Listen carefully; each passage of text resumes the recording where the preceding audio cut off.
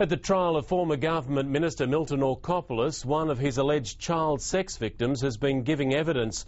The man claims he was assaulted twice by the former MP, who warned him not to talk about it.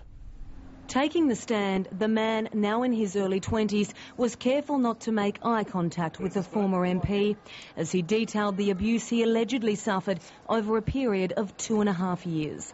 In 2004, when he was 16, he says Orkopoulos took him to Parliament House, where they smoked a cannabis joint on the balcony of his office. The next day, they attended a national ALP conference together before going back to this hotel.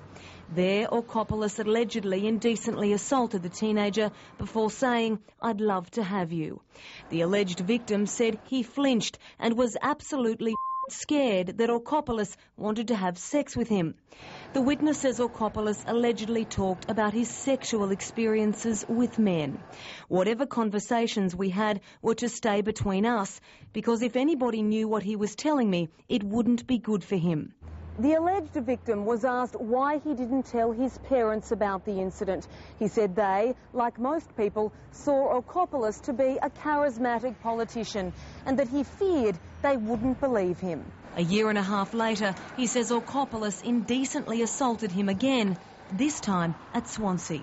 The trial continues. Jessica Rich, National 9 News.